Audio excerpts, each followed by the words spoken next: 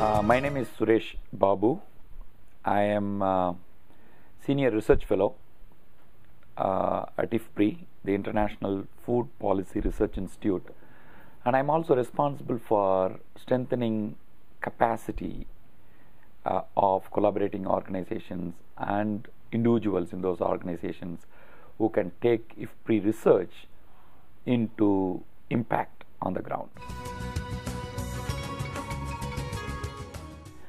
Currently, I'm involved in a set of evaluations that look at the extension and advisory services in developing countries in terms of how they are functioning, their performance, and how the costs and the benefits are analyzed, and what impact they are making, and what are the indicators of sustainability of the extension systems themselves.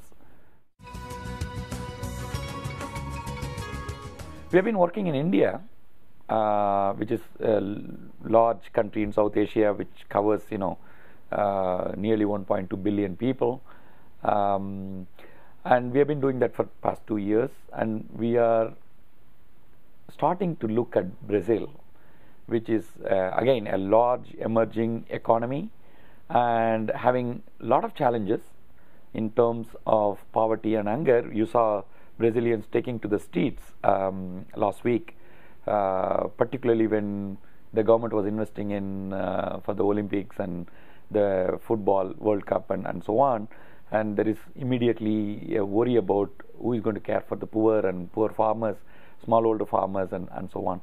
So we are looking at the policy reforms in Brazilian agriculture with particular reference to extension reforms.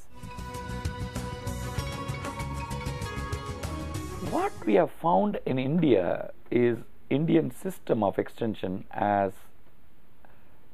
is pluralistic, in the sense a wide range of extension providers are acting on the ground, but still public sector extension service is a dominant provider of extension.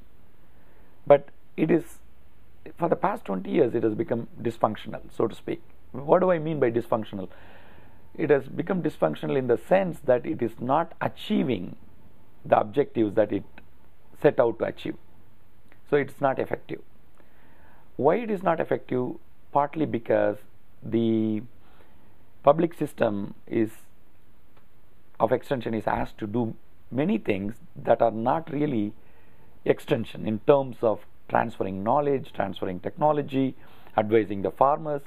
But there is a little bit of advisory role still there, but they are more into subsidies, providing input subsidies, and that has taken the extension system away from the core objective of enriching the farmers' knowledge base. On top of that, there has not been adequate investment in terms of human capital within the extension system, which means that you don't have adequate human capacity and organizational capacity to implement the extension system and reach the objective of the system. But in the last 10 years or so, they have taken a different approach to extension. Okay, leave this original system, which is now focusing on subsidies alone, but come up with a system that can function as an agency for farmers to get their knowledge.